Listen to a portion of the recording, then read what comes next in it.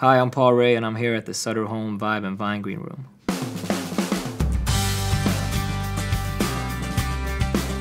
Well, when it comes to music in Sweden, it's like we try to stay as busy as possible. I think we're the third largest export when it comes to music in general in the world, and per capita we're #1 because we're such a small country. I started writing songs when I was about 13 or 14 or something like that, and I always wrote in English because it just felt natural to me. I always heard music with English lyrics. Growing up with Michael Jackson and the Beatles and Elton John and Bob Marley, that was always like the classical 4 albums that we used to play. The Swedish artist named Timbuktu is the reason that I'm doing music, because I saw him perform when I was about 11 or 12. My dad took me to a concert. He has just the most energetic performance on stage, and you know, watching a sea of people, everybody's just dancing and mesmerized by him. So I was just like, I gotta be that guy on stage to spread that energy to the whole world. That was what I wanted to do.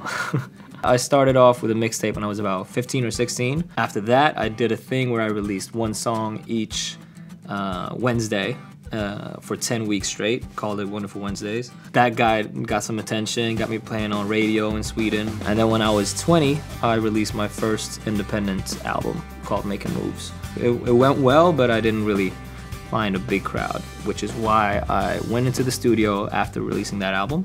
Just wanted to find something new when it came to the sound, you know, not reinvent myself as an artist, but kind of just find the true me. And that's what happened after a couple of months. We came up with a song called Good as Hell, and it kind of changed the whole thing.